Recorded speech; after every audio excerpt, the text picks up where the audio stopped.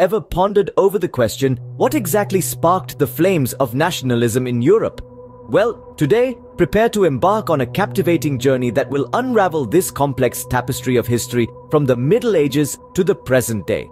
Our story begins in the late Middle Ages, a time when the concept of nation-states was virtually non-existent.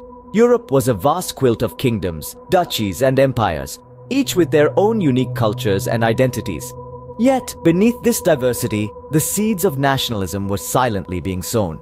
Fast forward to the 16th century, the era of the Protestant Reformation. This pivotal moment in history saw the birth of the nation-state concept as people began to identify with their homeland's religious and cultural practices. This was particularly evident in England, where Henry VIII's break from the Roman Catholic Church marked the dawn of English nationalism. As we move into the 18th century, the Age of Enlightenment brought about a seismic shift in political thought.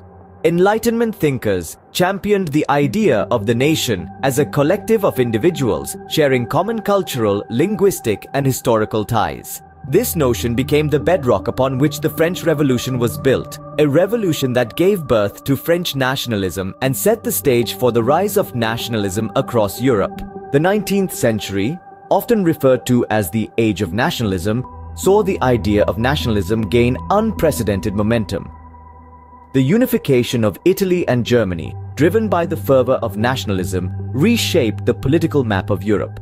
It sparked the rise of civic nationalism, a form of nationalism based on shared citizenship rather than ethnic or cultural similarities. The early 20th century brought the World War era, where nationalism played a pivotal role. It was both a cause and effect of the world wars, fueling aggression and conflict, yet also inspiring unity and resistance against oppression. In the aftermath of the Second World War, nationalism took on a new form in Europe.